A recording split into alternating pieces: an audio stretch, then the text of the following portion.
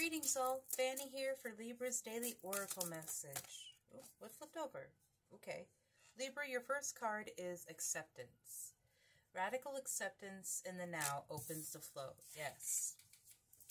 The flow is in reference to the divine flow of energy and knowledge and the blessings that Spirit tries to bring into you in your life. Being in the state of flow makes it easier for those things to happen. It also makes it easier for you to trust the instincts that the signs and symbols that are trying to tell you. These messages that Spirit tries to speak to you through. Ease. It is easy for me to receive. It is easy for me to receive. It is easy for me to receive. Yes, repeat that to yourself as an affirmation, and it will help raise your vibration and put you in that energy of flow. Grief. Tears are what happens when the ice of the heart melts. Fucking felt that before. It's like, I don't know about you guys, but I have held my heart very close and protected, and it has created a lot of blockages. It has created a lot of mistrust. And through like my past few years of energy work and clearing my chakras, I still have so much work to do on my heart to heal and be in a place where I can accept love, where I can accept that I am worthy of love and passion and success. Because our heart chakra bridges the higher and lowers. Letting go. Everything is indeed out of control, and God will hold it all. I can safely let go.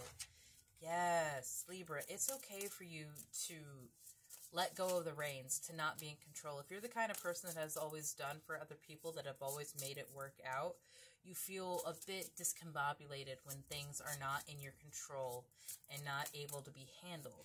But Spirit will hold it. Spirit will take care of it. You don't have to worry about it, my love. You just have to worry about you and fixing and healing your heart and the burden.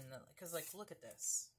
Look at the blackness on that side of it, which is difficult to see because of the green screen thing. I have to decide on whether or not I'm going to keep that. But seriously, our hearts take on so much. Yeah, intention without surrender can be a fast path to delusion. So Libra, don't be afraid to let go. Don't be afraid to cry. Please allow yourself to feel your emotions, because each one of them are valid and each one of them is trying to tell you something. And so I can't really tell you what that is, because that comes from your own higher self and spirituality and your connection to the realms. That comes from you.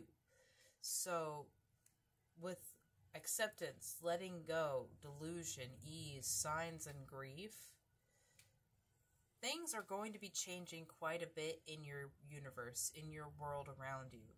So accept that everything is out of your control. The only thing that you can dictate is how you react to the situations. Accept that Spirit will try and do their best to help you and heal you. But you have to open those doors. You have to let them in. And you have to clear out your energy so that their blessings can come through. Let go of your limiting beliefs. Let go of your identity that you once held. Let go of your responsibilities, because they are not your burden anymore, my love. Yes, of course, if you have a child that needs you, yes, that is your responsibility. You can't just abandon them. But balance in communications. If you have a partner, say like, hey, this is really weighing on me. Can you please help me out with this? If you have friends and support, say like, hey, I need some help with this. It doesn't make you weak to admit that you need help. It makes you incredibly strong to know that I cannot do this all by myself. I cannot handle this all on my own. And speak that to Spirit. Speak to Spirit what you want to have in your life. Speak to Spirit what you need to have in your life. It is easy for me to receive. It is easy for me to receive. It is easy for me to receive.